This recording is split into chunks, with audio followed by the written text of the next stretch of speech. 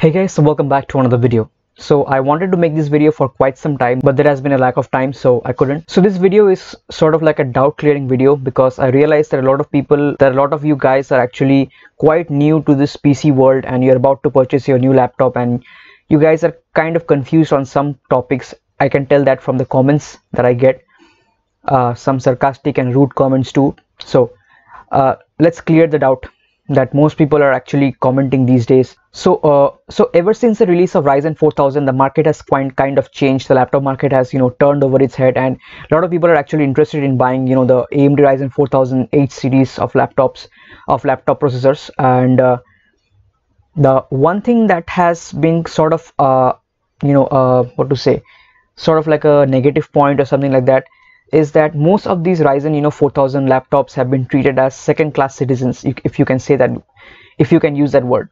Most of these laptops come with these Ryzen 4000 series of chips are being paired with really entry-level graphics cards like GTX 1650 or 1650 Ti. Now this has raised a question, a sort of a doubt in people's mind, and I can see those comments in my videos. Even I got messages about this bottleneck situation that many people are actually using. So like they are using this word bottleneck quite casually, and they're not like being precise on what type of bottleneck are they referring to. Maybe they have heard this bottleneck thing somewhere in some video and they're kind of confused and conflicted. So I can see these type of comments like, what's the use of a Ryzen 5 4600H or a Ryzen 7 4800H if it is being paired with a GTX 1650? They use this word like एक bottleneck situation होगा or something like that. They are not like concise and precise on what type of bottleneck they are referring to.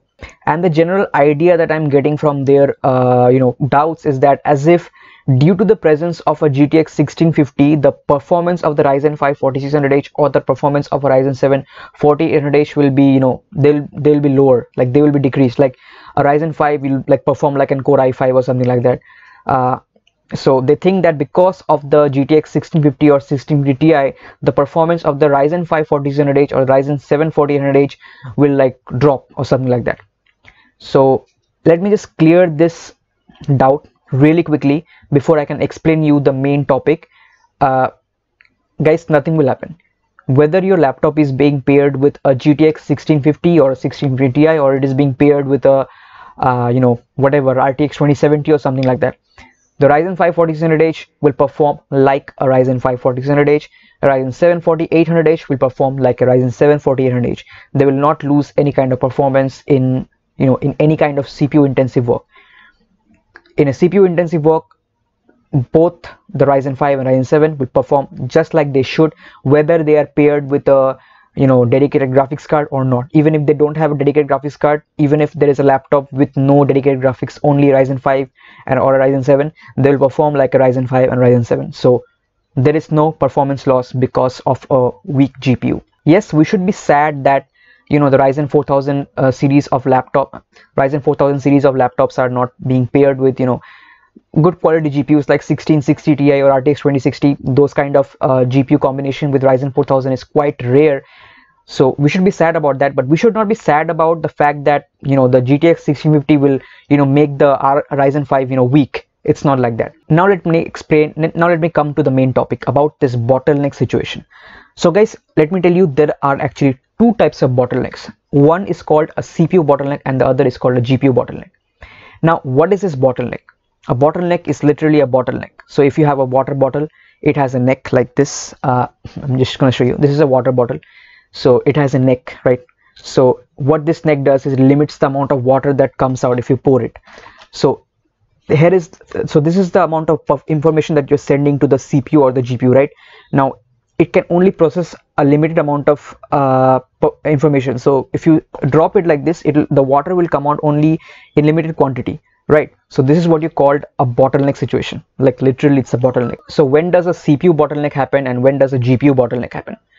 Before that, let me tell you, in any kind of CPU intensive workload, like you're doing some kind of rendering in Cinema 4D or like whatever requires a lot of CPU horsepower, you want your CPU to run at 100% usage and in a game, in a situation where you're like gaming, you want your GPU to be running at 100%. So when you pair a weak CPU with a really high-end GPU, for example, you pair an Intel Core, your dual core i3 with an RTX 2080 Ti, then you will see that the performance of the RTX 2080 Ti in games will not be as advertised, because the 2080 Ti is way faster than the Core i3. So the RTX 2080 Ti is bottlenecking the CPU. So it's called a CPU bottleneck. That is when the GPU is way faster than the CPU. That situation is called a CPU bottleneck. And the GPU bottleneck is exactly the opposite. So when you pair a really fast CPU with a weaker GPU, that creates a GPU bottleneck. For example, if you pair an Intel Core i9 10900K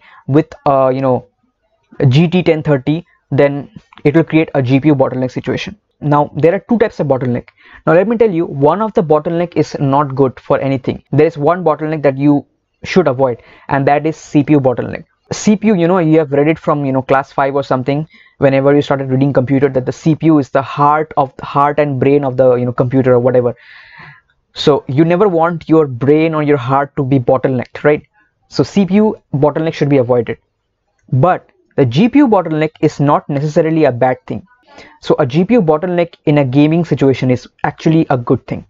Why? Let me tell you. Because in a GPU bottleneck, the GPU will run at 100%.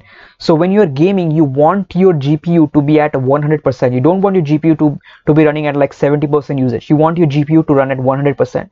Now I don't know if you have ever watched real graphics cards reviews, desktop graphics card reviews on the internet. You will always see that whatever graphics card is actually being reviewed is always paired with the fastest CPU possible to remove any kind of CPU bottleneck and to create a GPU bottleneck situation, because they want to review the graphics card when the graphics card is being used 100%. So you want 100% utilization of your graphics card whenever you are reviewing a graphics card. You want to see the real power of your graphics card. That's when you want your graphics card to run at 100% in games. That's why whenever they review graphics cards, whether it is logical or illogical, but the correct technical way to review a graphics card is to pair the graphics card with the fastest CPU possible to create a GPU bottleneck situation, so that you can come to know the real performance of your graphics card when your graphics card is being used 100% in games. So it's not necessarily a bad thing, guys. When you will play games on your 1650 laptop with Ryzen 5, you will see that in games the 1650 is being used if that game is optimized. I'm not talking about unoptimized Ubisoft games which use the CPU quite a lot. I'm talking about games which are properly optimized. Those games you will see use the GPU quite a lot. So GPU will run at 100%, and that's a really good thing. You want your GPU to be fully utilized in games. So that's not necessarily a bad thing.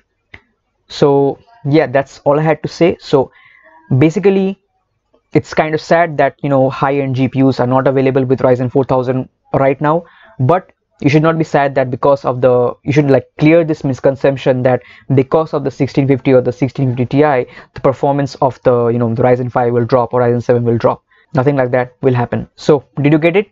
So whenever you are you're playing a game, you're having a gaming session, you don't want any kind of CPU bottleneck. You don't want your GPU to be limited by the CPU. The CPU should always be a CPU bottleneck should always be avoided.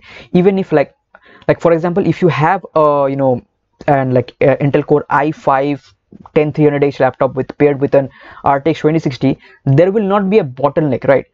The CPU and the GPU will both be utilized in the same way. But as soon as you want to do something else, like for example, maybe you want to stream your game, that's when you will see a CPU bottleneck, right? And then the gaming FPS, your FPS that you're getting in games will drop significantly. For example, if you are playing a game and you want to stream it and you're using a quad core i5 or something like that, as soon as you will start streaming, guys, you'll see the FPS of your game drop. That's because your CPU is now getting bottlenecked. The CPU cannot take the load of both the RTX 2060 and your video encoding, that is game streaming. So that's a situation you must always avoid CPU bottleneck. But GPU bottleneck, it is not necessarily a bad thing. So I hope that I made that clear. If you have any doubts, you can comment down below. You can join my Discord server and you can discuss over there.